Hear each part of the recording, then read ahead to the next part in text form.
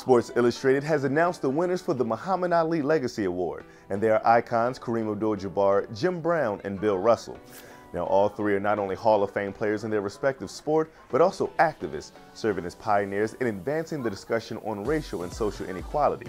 Coincidentally, this year's three inductees actually met in 1967 to support Ali's fight against induction into the U.S. Army as an objector to the Vietnam War.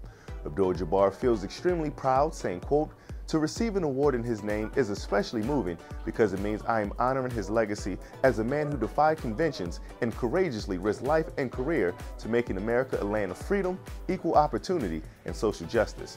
Brown added, "I hope that this tribute serves as a symbol of inspiration for all Americans to be champions of social justice."